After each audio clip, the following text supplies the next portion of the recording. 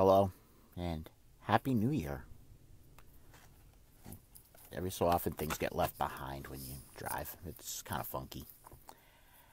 And I was going to do this, right on out on the beach. And because it's actually a really nice day for New England in January. But it's also windy as hell, so you wouldn't have been able to hear me.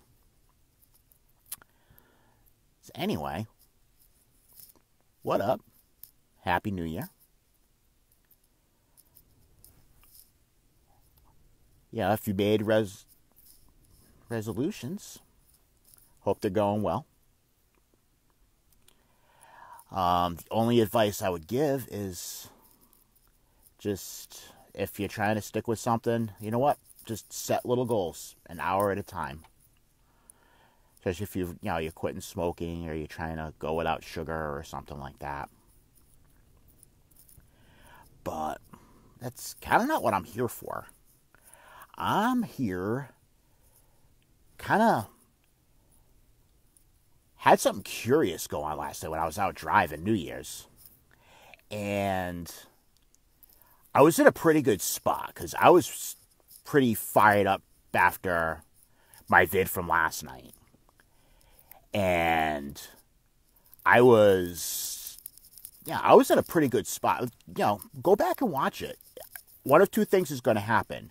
Either you're going to be fired up, or you're going to think I'm a wackadoodle and want to unfriend me. I'm pretty good with either, so it's up to you. But anyway, I'm driving, and I find myself just getting all kinds of compliments. Hey, Jesse. Hey, Dasha. Oh, it's not even fruit, huh? And Christy's in the house. Nice to see ya. So anyway, I found myself, after about the fourth or fifth time it happened, getting all of these compliments from 20-something young women, and they're like, "Aw, thanks, Beth. Good to see you." And it's the type of thing that I could give two shits about now because I'm old enough to be their dad. But it triggered something back from when I was in my 20s. And, I might remember it wrong. And, let's face it, when I was in my 20s, I was drunk a lot. Quite a lot. And, other than that, that's where my confidence came from.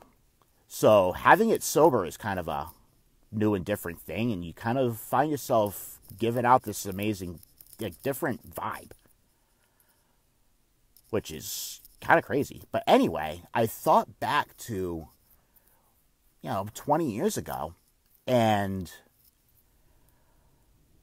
that young dude who really was lacking would have killed for those compliments, would have been so desperate for it, and would do and say a lot of things to try to get those words said to him. And it never really happened. And I kind of, worked my way to, how many people we all know. And I know, I'm sure sometimes I still do it. That's okay.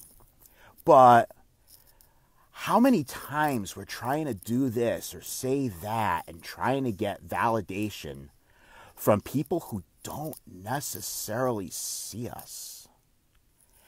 And how much it completely wrecks our self-esteem, and it triggers our own depressive issues that, might already be there, and makes us feel worse about ourselves than we need to. How many times does that happen? And if it doesn't happen to you specifically, everybody knows somebody that rolls that way. And that's the type of thing you can't really control how other people are going to perceive you or if they're even going to see you. And if you're really chasing a lot of the time, what ends up happening, and I know this from my own experience, that the people you attract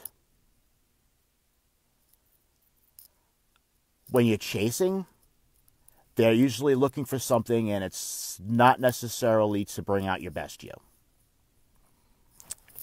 Putting it mildly. So, in the end, you've really got to figure out how to see it yourself. How to see how amazeballs you are within yourself. And then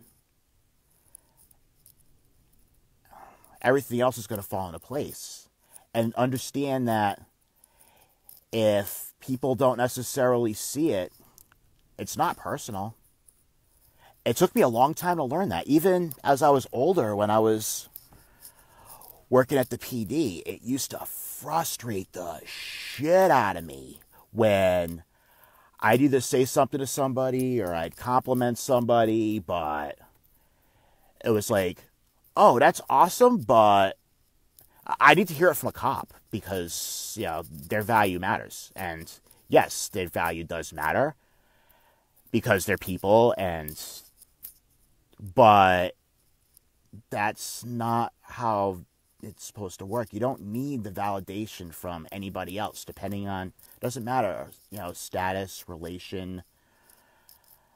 If you're trying to get, love from a parent that's incapable of doing it, all that stuff, it has to start, the foundation has to start from within.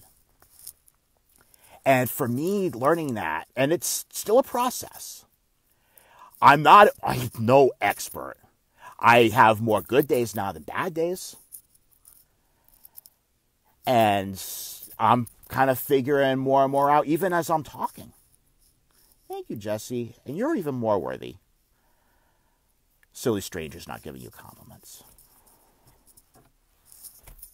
They're blind. They're colorblind. And sometimes it's just it. It's just the equivalent of being colorblind at times. Some people just can't see your amazing greens and blues. For me, sometimes, I'll tell you a funny colorblind story. I have trouble seeing color on top of color. Like, if my black wallet ends up on a black shelf, it's kind of the equivalent of me losing it in the street somewhere. Same thing. Aw, thank you, Catherine. That means a lot. And there was a time, a couple years ago, I think I was dog sitting for my brother. And I was going back and forth between my house and his. And somewhere in between, I lost track of where my wallet was. Okay, I couldn't find it in his house. I run back to my apartment. I can't find it there. It's not there. I go back to my brother's house. I repeat this like 3 or 4 times. Now, it's like a 10-minute drive either way, so I've basically ruined the entire morning. Okay, it's not here. Where was the last place I went? Oh, I went to the Cumberland Farms, which is a convenience store locally, if you don't know. And I'm like, all right, I'll go by there. I'll ask them.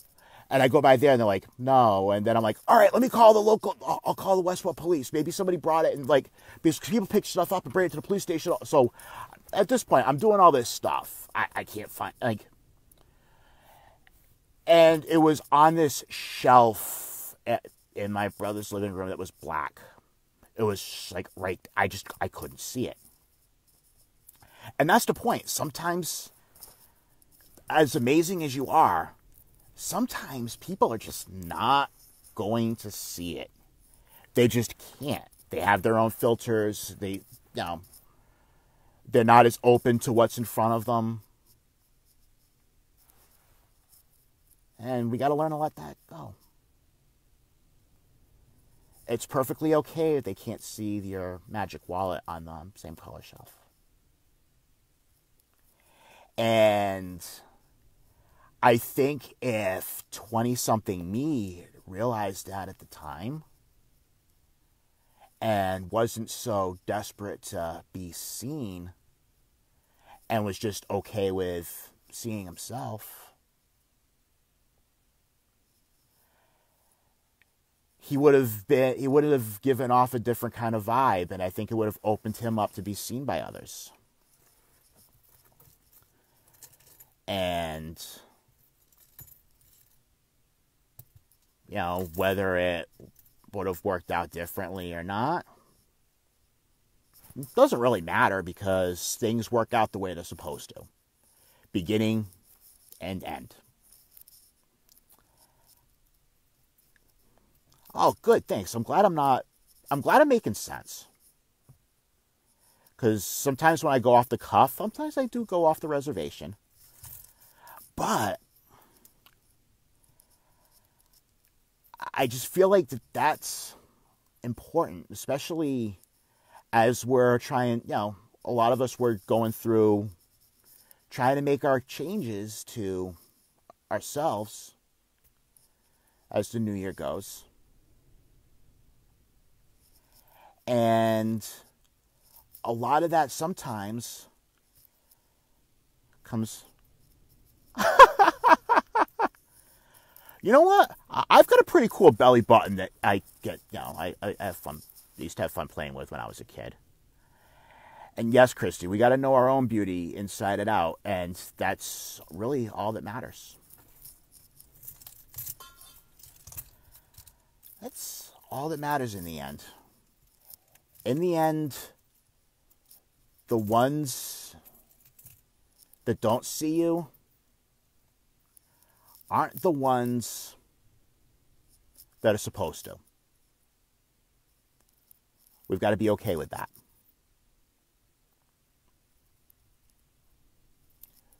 The ones that are supposed to see you are going to see you in all your amazing colors.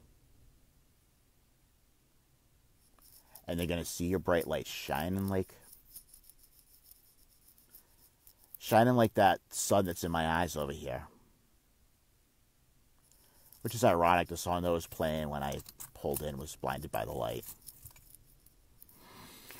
Anyway, so that's kind of what was coming through for me today. Good, I'm glad that helped you out, Catherine. If this is something that, really rings a bell and really something you want to work through some more and I can help out with that, shoot me a message. I'd love to, chat with you and hear from you, and and as I'm doing that, you're helping me kind of continue to work through stuff as well. And that's really what it's all about. I'm just here kind of thinking my way through. And, what seems to be my answer for now works for me. If it connects with others, awesome sauce. If not, that's okay too.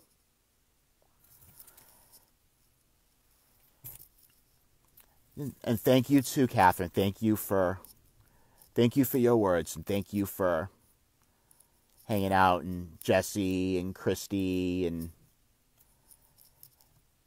everybody that popped in and out. Nice of you to spend a couple minutes on a holiday with me. And take a look at this, Susan. Yes, synchronicity. I love that. I love how it seems like it's resonating. And it's really such an important thing to keep talking about and keep working through.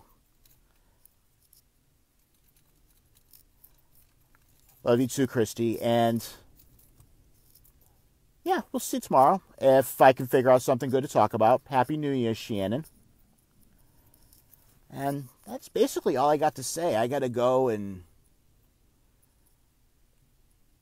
do some writing and probably go sit in a coffee shop for a little while and look more important than I really am. It's all good. Anyway, have a wonderful new year. Hope you're having a great day. Get outside for a little bit if you're in the Northeast. It's really quite nice out, even with the wind. So, guys, have a great day. Thank you much. Much love. Take care.